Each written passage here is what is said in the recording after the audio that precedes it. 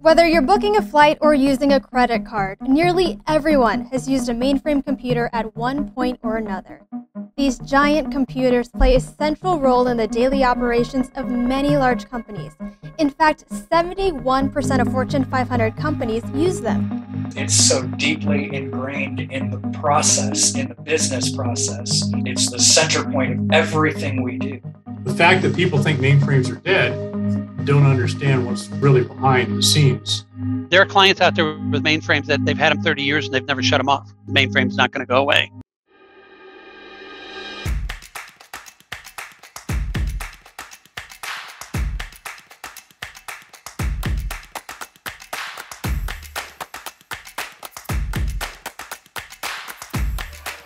A 2020 Forrester study surveyed more than 260 businesses and IT leaders and found that a majority believe the mainframe is a long-term strategic platform.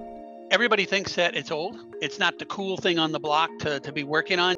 These mainframes are terribly outdated, running software that's 30 to even 40 years old. When you have these and your business is built around them, that's your infrastructure. Those infrastructures were built from the knowledge of people that aren't around anymore. And the number of mainframe skilled workers are in short supply.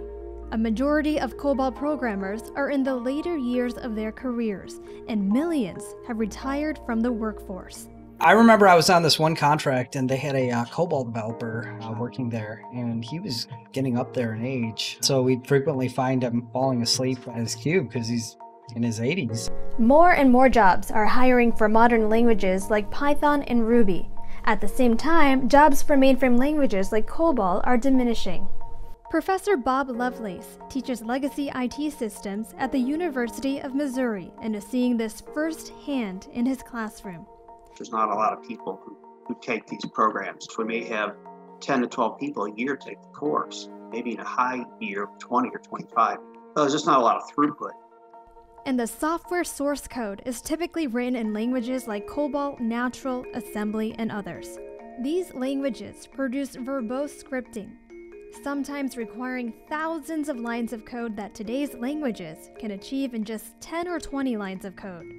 With all these reasons to put mainframes in the past, why do companies stay on the mainframe?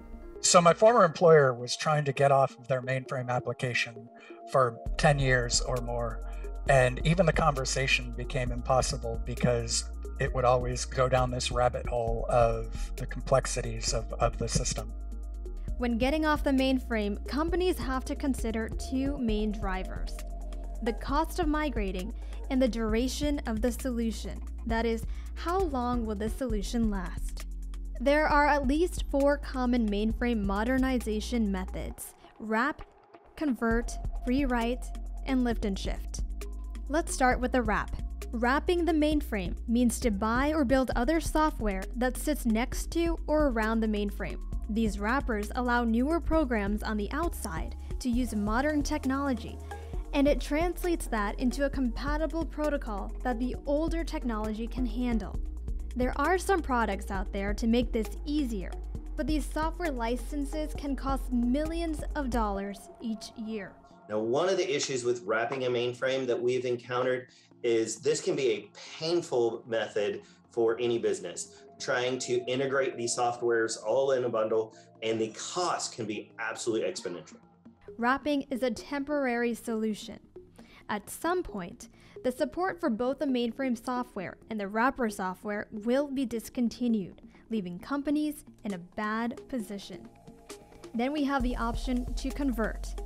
Converting the mainframe puts all of the code through a special software system that transforms the old mainframe code into new modern languages like C#, Python, or Java. This sounds like a perfect solution. But if the code that these converters create is buggy, that means another programmer has to go through and fix it, which could be millions of lines of code taking literally years to complete. Converting code is costly, ugly, buggy, but more often than not, it's a starting point. So converters go here: expensive and require additional labor, and yet they would be a long-term solution. Then we have a full rewrite.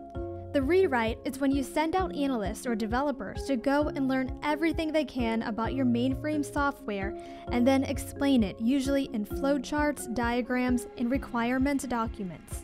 So you're taking the data from the mainframe and you're moving it to a new technology. So in many cases, you have to rewrite your old software and then keep that crosstalk going between the mainframe and the new database so that all the data is synchronized.